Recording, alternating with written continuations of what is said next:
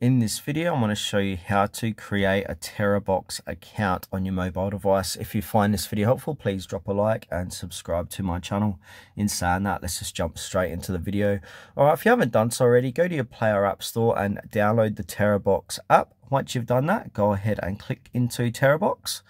Then you'll be brought to this page here and then click on Agree. And now you need to either continue with Google or continue with Facebook.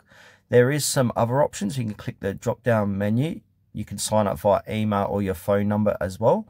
And as it states here, get your 1024 gigabyte cloud storage. So I'm going to continue with Google. So I'm going to use my Google account.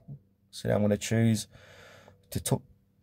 Tutorial Wiz. Now this is going to sign me up and log me in at the same time. So we got backup settings, so you can play around with these here. If you want automatic photo backup, you can toggle that on and off. If you want automatic video backup, you can toggle that on and off. Once you've done that, go ahead and click on completed, and then it'll say Terabox request file storage permissions to ensure your data is safely uploaded and backed up. So go ahead and click on allow. So you need to allow the permission here and then go back. So the photo backup has been enabled.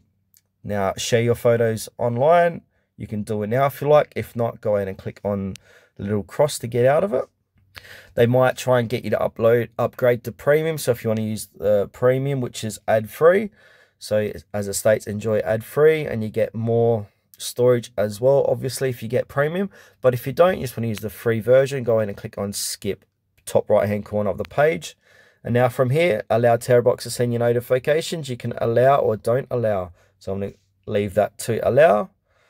Another pop-up might appear. Just click out of that and now you're good to go. I'm going to make a video of how to use Terabox, so keep an eye out for that as well.